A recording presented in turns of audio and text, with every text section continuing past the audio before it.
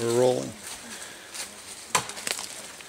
Okay, we're here on Landvest property near Johnsonburg, Pennsylvania.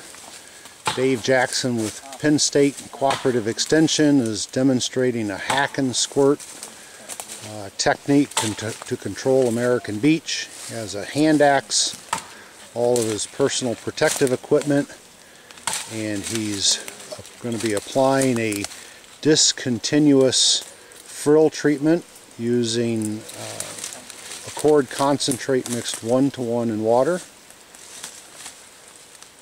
The objective is to demonstrate the effectiveness of this formulation by treating a parent tree and then having control over the beech stems that surround it, the saplings and seedlings that are presumably connected via the root system. Get them all? Yep. Should be